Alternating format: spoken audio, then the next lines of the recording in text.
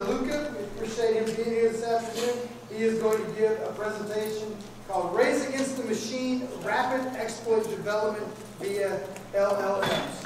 Thank you. All right. Before we get started, this is my first talk, so we wish you luck. So, a little bit of the framework based on the title of the presentation. Maybe it says the time to exploit from 2018 to 2019 was 63 days. From then, it's gone down to 44 days, and now down to 32. Right now, the way we measure the time for an exploit to come from after the announcement of the actual exploit is about a month. We're measuring in months and weeks. And realistically, with the advent of AI and these LLMs, we're looking at minutes and hours till these exploits are developed. And that fundamentally changes how we have to understand, perceive, and deal with these exploits as they come out.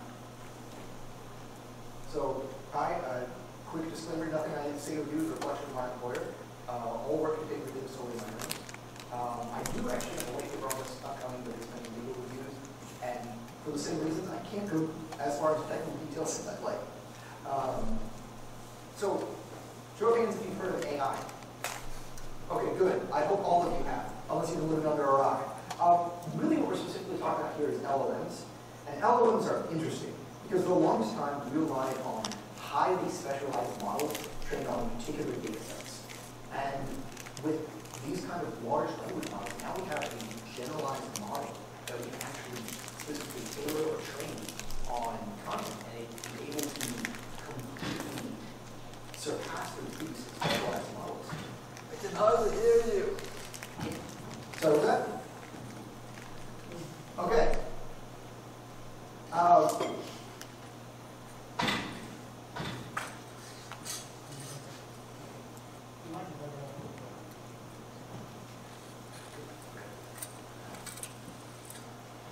So, completely lost my footing.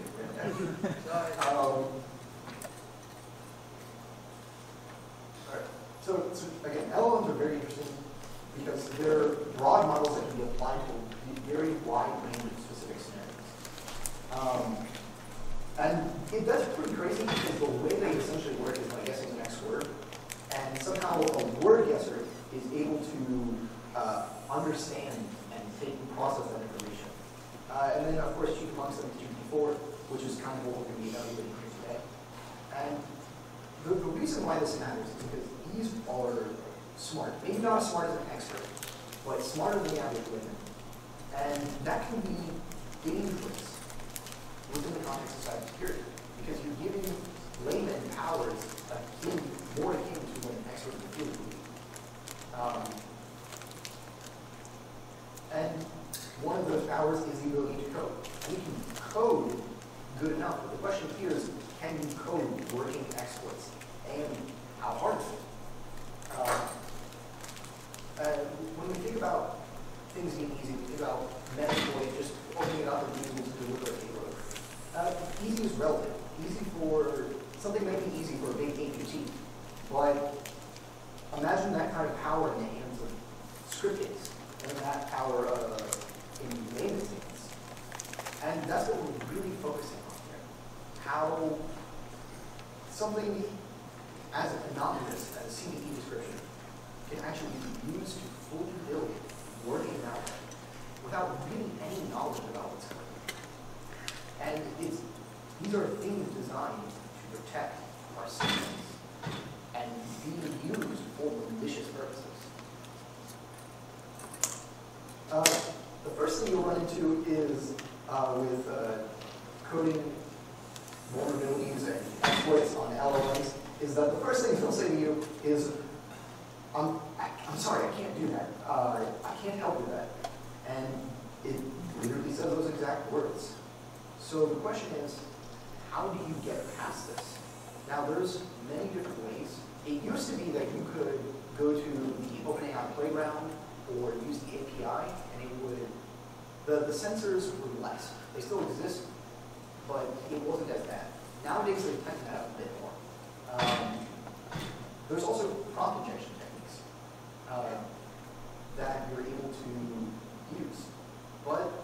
necessarily the best.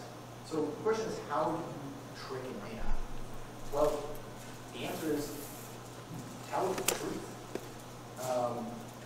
Here you can see I'm telling it to play the role of a higher-ethical hacker / red teamer, and it answers just fine.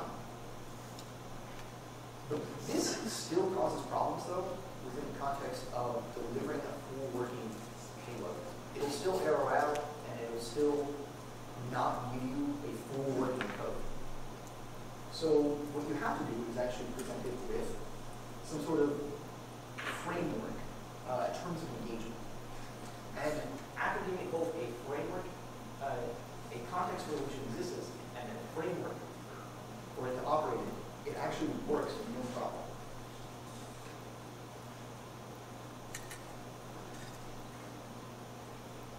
And then one of the important things here to understand is if you take a step back, this is not only able to understand coding and programming, but it has a working framework where certain things are acceptable and unacceptable. And it shows some sort of approximation of understanding and theory of mind. And the greater context for this is today is the worst AI will ever be, and it will only ever get better. So a little bit talking about the actual research here. The CVE we're going to be evaluating this on is CVE 2022-42889, often just called text for shell. This was a popular Apache vulnerability that resulted in code execution and caused a lot of long nights for some people. The reason why this is chosen was because it's the perfect confluence of circumstances. It's a big critical vulnerability. It was a critical vulnerability that came out after the training date for the model, so it had no awareness or context of this. It's open source and had fairly good documentation. There's actually a pre-existing POC to compare the code that it develops to some sort of baseline. And the actual CVE description is half decent. It's not devoid of context. And honestly, it was pretty easy to build a Docker relative to some of the other things. So talking a little bit about the methodology. There's two things to evaluate. One is the level of detail. And that means how much detail are you giving the large language model to understand and interpret. That level of detail essentially comes down to 3 points. One of them is seeing if you give it the CVE description and the full POC, can it come up with anything? Right? That's just getting that baseline assessment of how well can it do when you practically tell it what to do. Then, going down, you give it less detail. You take the CVE and you give it the documentation as well. So it has that understanding framework, but also knows what that vulnerability is. And then taking it to the next step, you take it down to just that CVE. And if it is even humanly possible for with just the CVE to develop a full working exploit. And then the idea of iterations. An iteration is essentially how many cycles does it take for it to work and build full working exploit code. Each cycle is essentially a prompting. So the way it works is if it were to have some sort of error or no result, that information will be fed back, and that would be the start of the next iteration. So how many of these iterations, one by one, does it take? How long does it take? How easy is it? How hard is it? How feasible is it? It's important to understand that because the context we're looking at this is for someone who is not adept at anything related to coding, not adept at cybersecurity, someone with just a baseline knowledge. So, giving it both the CVE description and the full POC details, this was the first code that was able to come up. Now, you'll notice, I'll point out a couple things, which is that it kind of lifted wholesale that JavaScript argument where it's adding 195 and 324, but it actually significantly slimmed down the original code into just this code block. Anyone want to guess if this will work? I have to give away a prize. Who says this will work? Who says it won't work? Won't? But well, let's see. It immediately works. Who said well? All right. Yeah, no, it immediately works because basically you're giving it just the POC information. That POC has some semblance of working code in it, and that working code is able to be translated and understood, and is able to boil it down to those core concepts and actually condense it quite significantly. If you see the warnings on the outputs, that's just incidental. But that's good. It's not, wow, that's amazing. You literally gave it the code basically understanding in order to do it. It worked, but it better have if anything else had a chance. So this is a brand new thread, new code, no previous understanding of the previous thread, having what to do with POC. So this is just giving it information from the documentation and the CVE only. What I will note for this round of iterations with the documentation and CVE is that it gave a prompt at first that was just a guide of how to do it, but only word-based, and to prompt additionally for an actual code block. And interesting with this one, it didn't generate one script, it generated 3 separate scripts, basically going through the vulnerability and looking at what core components were vulnerable. Here it's testing printing. How many iterations do you think this took? Any guess? 3? Good guess. It instantly worked. And that's fantastic. And a little bit scary. Now, there's 3 separate scripts, so we have to evaluate, do all of them work? So let's look at the next one. The next one is doing basically the same thing, except this is doing an example of DNS. Essentially being able to run code granted for DNS. And, much like the first one, it works first try. And that same story goes forward when we actually evaluate for the whole web page. So with only the description and the documentation of the software, it was able to build a full working exploit. Devoid of the context of any POC, devoid of any idea of what code should properly look like, just that understanding that something's wrong based on that CVE, and having a working understanding of what the documentation for the software looks like, was able to build this full working exploit. And it's in one shot. It's not even multiple iterations. We're not talking about going through and coming back and going through and coming back and fighting tooth and nail. Why would it take longer to build this? This is really impressive. That being said, not all applications, all pieces of software are open source, and not all of them are honestly, they don't have great documentation. And that's something that I have to deal with a couple times, and it may seem like a security feature in this context, but I can promise you it's not. So that's where this comes in. Just the CVE. The CVE description only. I would struggle to build full working exploits with just the CVE description only. I'm sure a lot of people would. Okay, how many iterations do you think it'll take for the next one? One? 5. I guess I haven't heard it yet. 3? 3? 4, 7, 6. 4.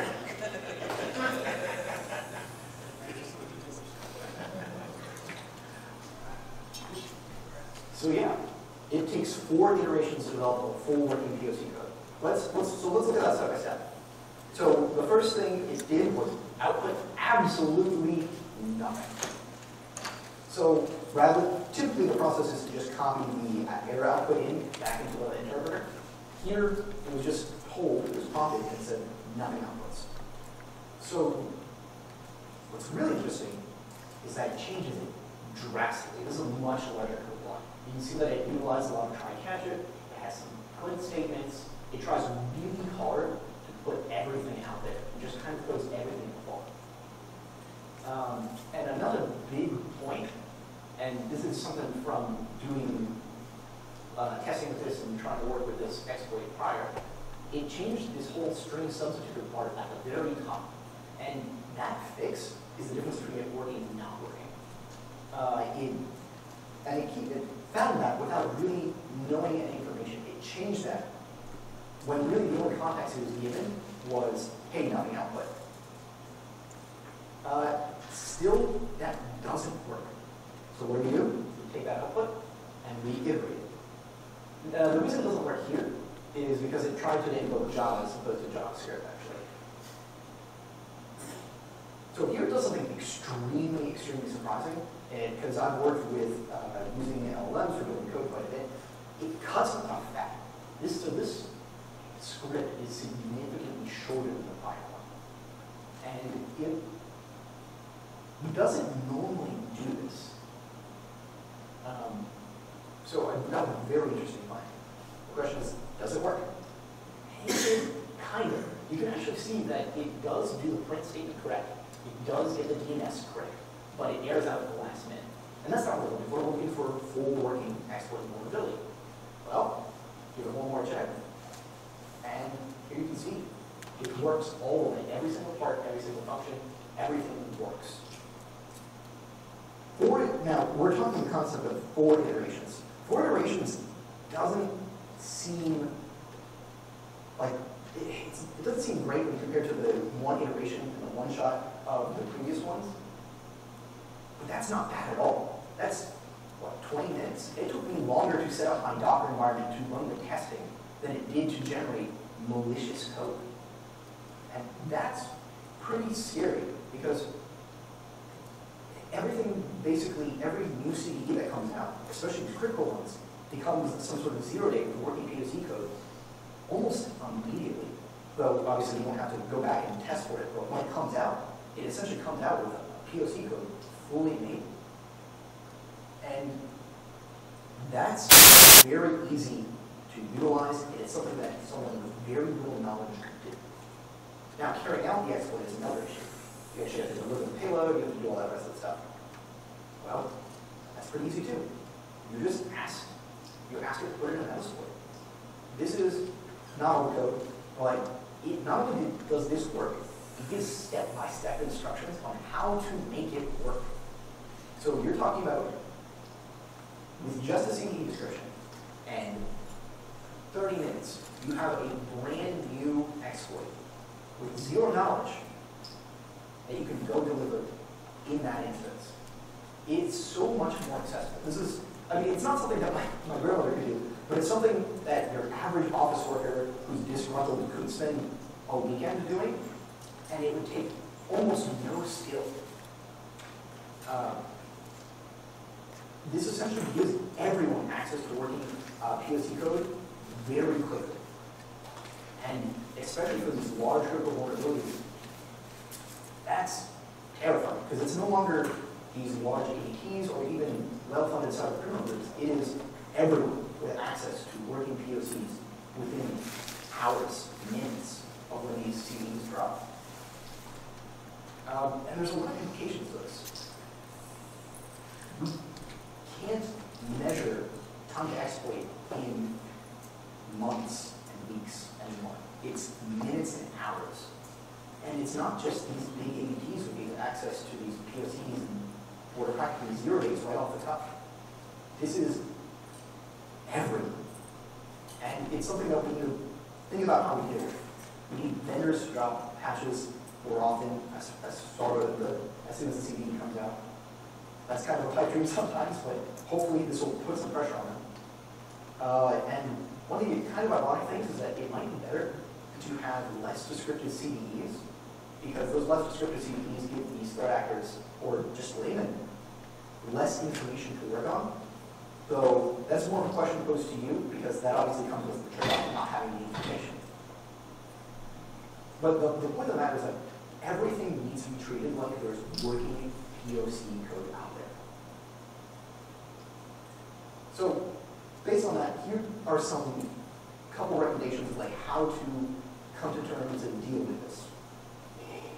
Obviously, more real-time monitoring defenses.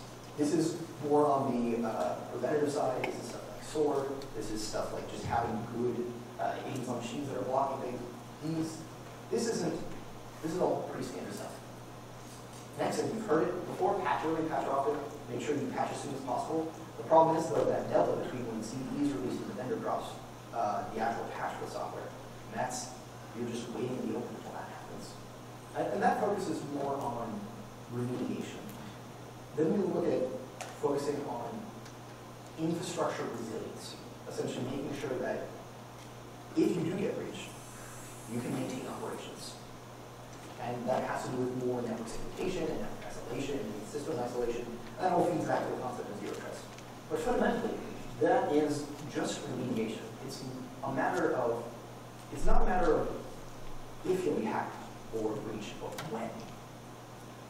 So we have to think about this within broader context and think what this means within our increasingly interconnected cybersecurity world. It's not just script kiddies and APTs with this tremendous power. It's everyone. And you have to remember, today is the worst AI will ever be. It'll only get better. And it's normally you don't see it coming. There hasn't been many changes as of late, but those updates are happening behind the scenes. They're trickling in, which will eventually come to be a release update. But in the open source side, they're coming in and getting up to the capabilities of these larger language models that are closed source. And it means that a disgruntled employee could wreak havoc at a company without the need for permissions, access. They have everything remote, laptop taking away everything, and still have the capability of breaching hack that. Then you have people who are miscreants on a different level. You have people who could be hacking into hospitals, medical devices, energy grid hacking. There was just a report dropped 3 days ago, I want to say, where over 100,000 ICS devices were just connected to the internet. And those create real incidents. I'm sure you all remember the colonial pipeline breach that caused mass damage, gas prices to spike. You're talking about giving normal people who might be a little upset on great power. So everything is just available at the touch of a keyboard. Cybersecurity weapons for everyone. But honestly, much of the scary stuff is not really here today, like the sacred stuff. And no one can really predict the future. It's all in security. But access to AI as a power will likely be restricted with that censorship. And this is a ways away. But it's not. Here's stuff that I legitimately can't really show right now. This is information regarding TCAS, traffic collision avoidance system. This is how airplanes detect other airplanes. It's an older system, but still very much used. Essentially, it lets an airplane know how far away another airplane is and whether it should go up or down. Pretty simple stuff. There's a QR code here with a link to the paper that this is actually based off of. But one of the problems with this is that if you read this paper, you'll find out you can spoof it really easily. What happens when you spoof an airplane? You make these radar systems think that there's an airplane right in front of you. Or you can make a plane dramatically go up, dramatically go down. You can make an airplane, you could overwhelm towers and completely run down traffic in an airport. You could fly what looks like a series of aircraft over restricted airspace. Imagine what the response would be. If somehow you could take this information and actually use an AI to build something like this and have what looks like spoof TCAS traffic flying over the White House, that would invoke a huge response. And it's not far away, it's here. I actually have a lot of familiarity with this space. This works. This isn't something that took me an hour. This is something that took me 30 minutes. And that every person can have access to within minutes.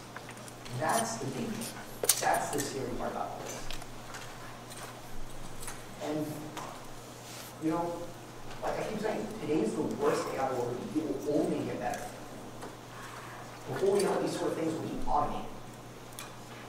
And it's only a matter of time until it becomes more accessible. I'm not saying the power has increased. It doesn't need to get smarter.